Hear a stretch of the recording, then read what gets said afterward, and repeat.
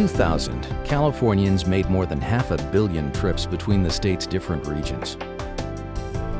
By 2030, that number will double to nearly 1 billion, with demands on our roads, our airports, ever increasing as our population and economy grow.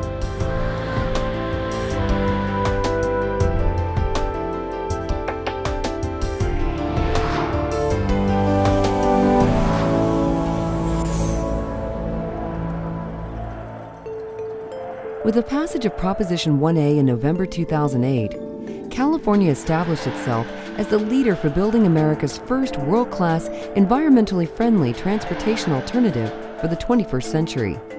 A truly high-speed system, rivaling the best-known systems already operating in 11 countries around the world. Traveling at speeds up to 220 miles per hour over an 800-mile route, it will whisk riders from downtown Los Angeles to downtown San Francisco in just over 2.5 hours.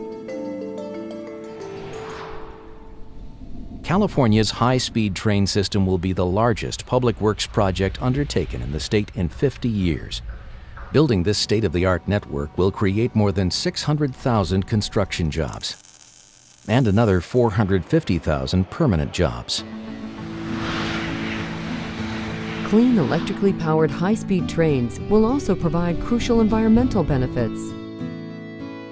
By using just 1/3 the energy per passenger of airplanes and 1/5 the energy per passenger of automobiles, high-speed trains will help California meet long-term goals for reducing greenhouse gases, eliminating as much as 12 billion pounds per year, and reducing the state's demand for oil by 12.7 million barrels annually.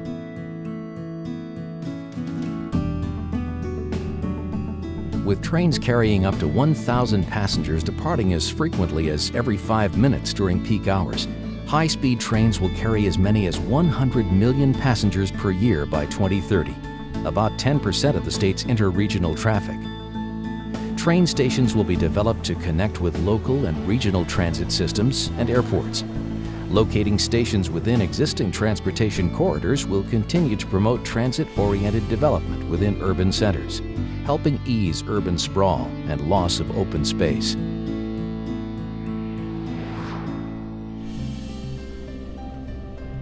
The first step in building California's high-speed train is design and environmental review.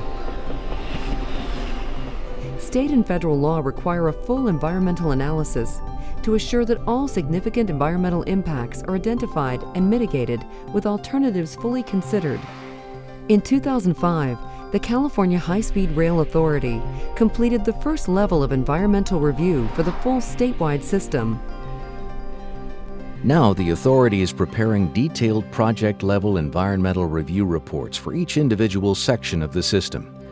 Those sections are San Francisco to San Jose, San Jose to Merced, Merced to Sacramento, Merced to Fresno, Fresno to Bakersfield, Bakersfield to Palmdale, Palmdale to Los Angeles, Los Angeles to Anaheim, Los Angeles to San Diego via the Inland Empire.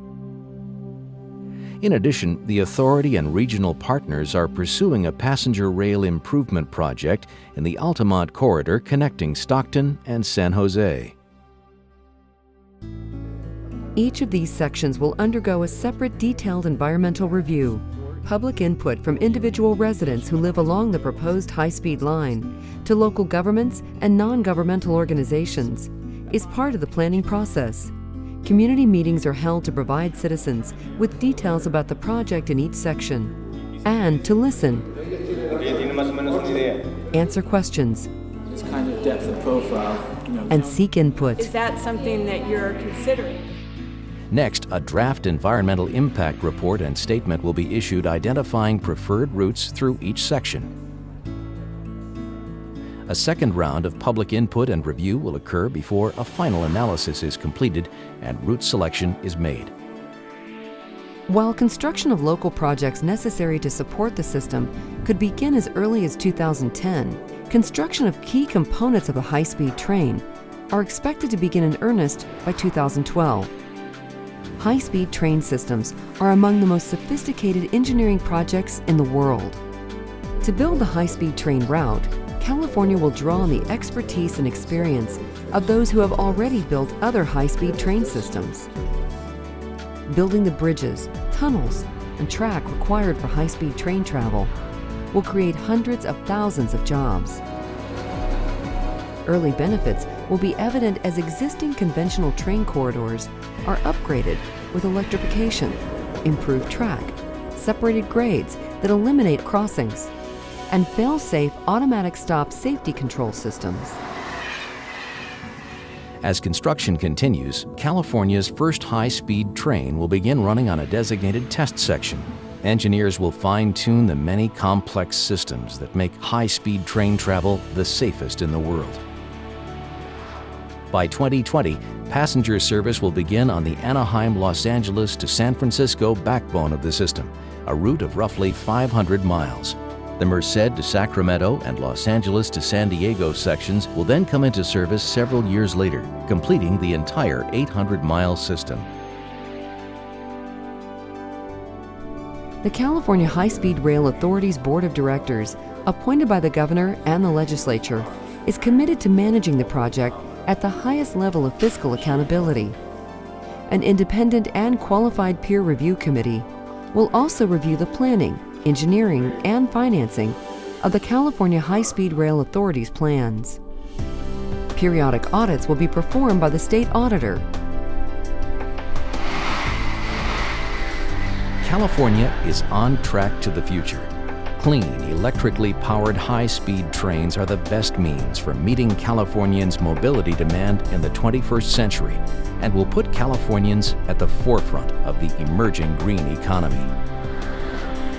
By providing unprecedented, safe, comfortable, environmentally sustainable travel from city center to city center, California is leading the way into America's future. The future begins now.